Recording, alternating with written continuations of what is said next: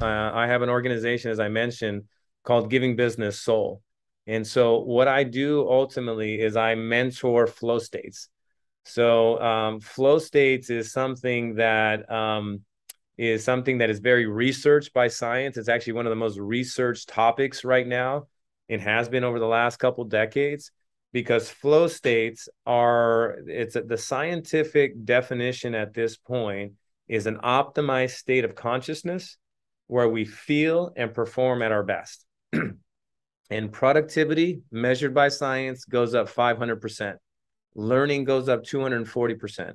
Creativity goes up 600%. And so we have in our biology the ability to tap into these states. And people talk about flow but there's actually a scientific process to get in here.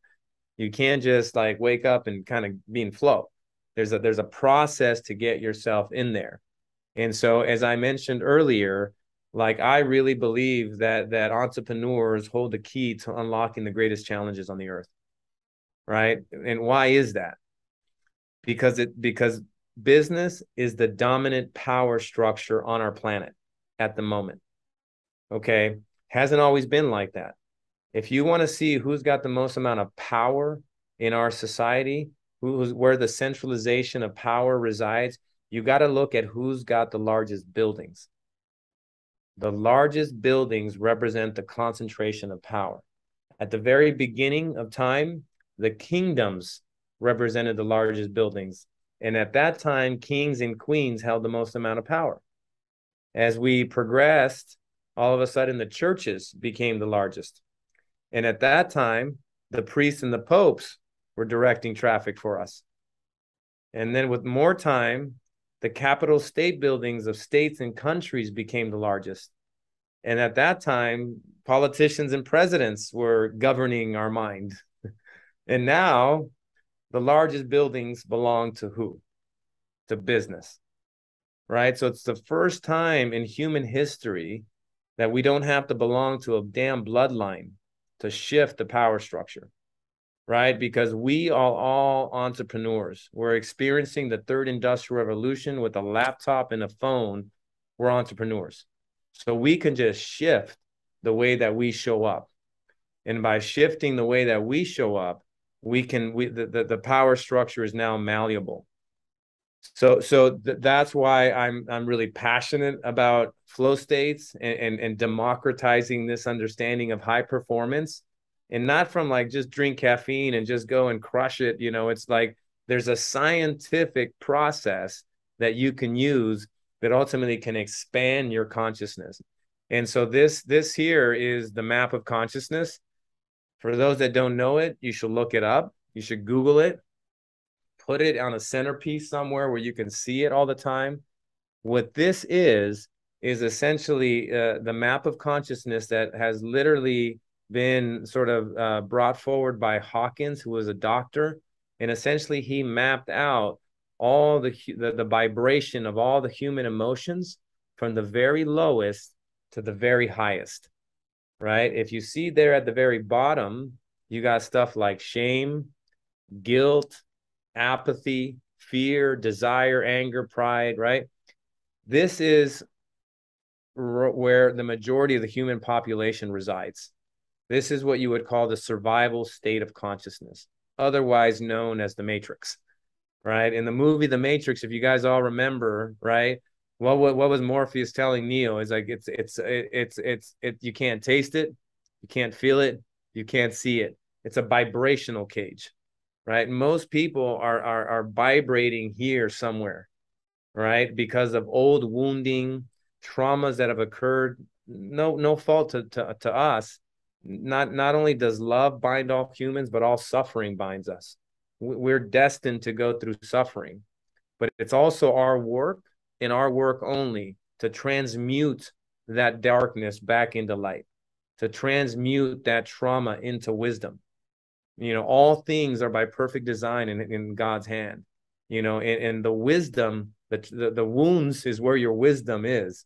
There's a great poet by the name of Rumi. He says, it is through the wound that the light will enter you. It is through your wound that the light will enter you, right? And so what I help people do is move out of that matrix, that low vibrational field, and move into the higher state, right? That higher state being that of courage, being that of neutrality, willingness, and to essentially raise the bar for us, right? And I teach it through the modalities of flow states. Anthony, I think when we met, I took people through a breath work. We do that every Monday at 9 a.m. The invitation is definitely to join us. It's virtual. You can just go to flowmondays.com. You can register right there. You'll get the email reminders, flowmondays.com. The Bernasso Jim Bunch is actually on there every Monday now since Texas. And it's from 9 to 10, and we get you guys into a flow state. We have a specific breath sequence we do, and it just sort of cleans all the emotions out and gets us into the higher state, and it moves us into that flow state. And you can tune in every single Monday, and that's a process. Like, it's called flow hacking, right? But at the deeper level, what I do teach is an emotional technology, a spiritual technology to transform your consciousness.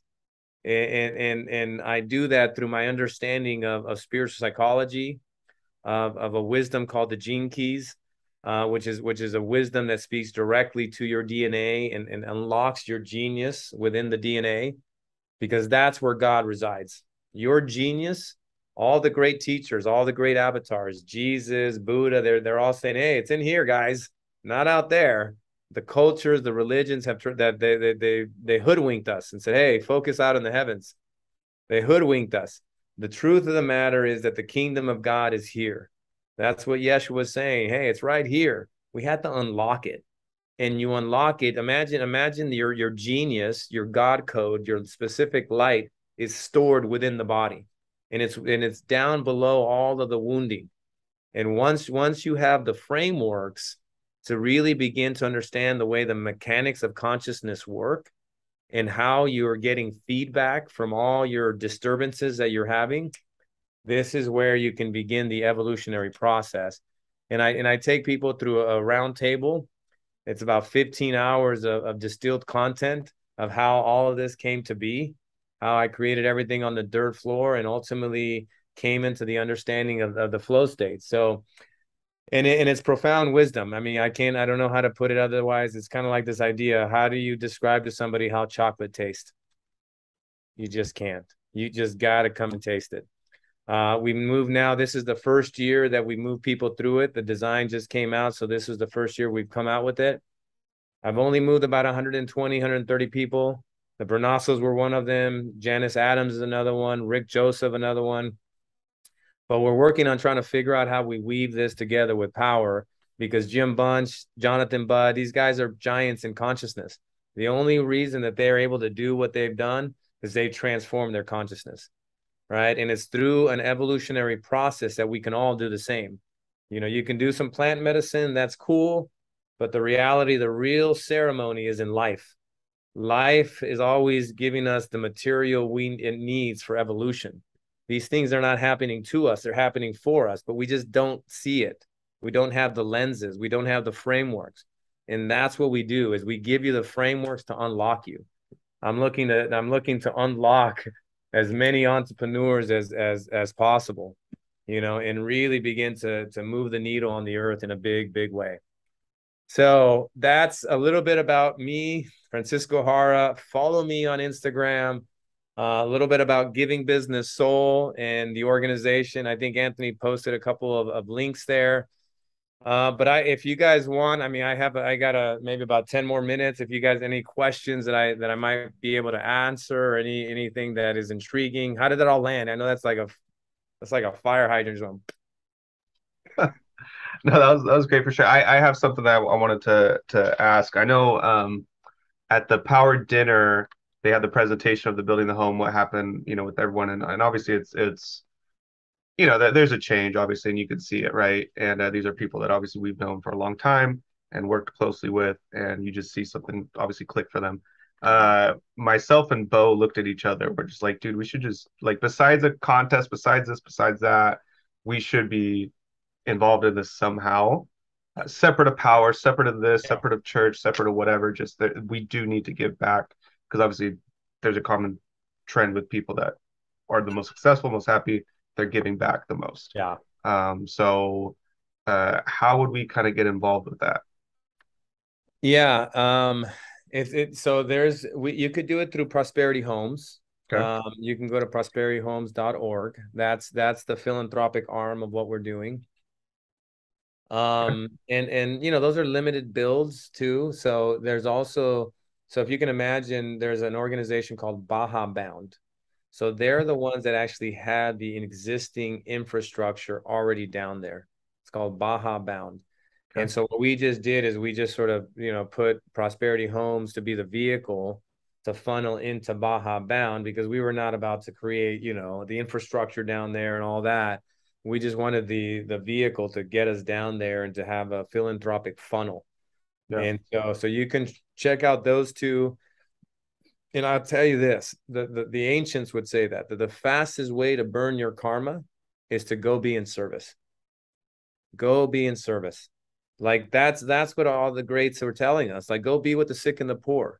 Yeah. Go out and see the suffering for yourself, right? Let it break your heart open, right? Because what the human race needs is for your heart to be broken open. We need the tears. I say the tears are the most sacred waters on the planet, and we need to allow those to just move and to break us open, because when it breaks us open, all we want to do is we want to relieve the whole. We want to relieve the Right. suffering of our brothers and sisters. And what starts to happen, what starts to happen is that there's a providence that starts to surround you. I'll give you this final frame just so you guys can see this. Yeah. Money is energy. Okay.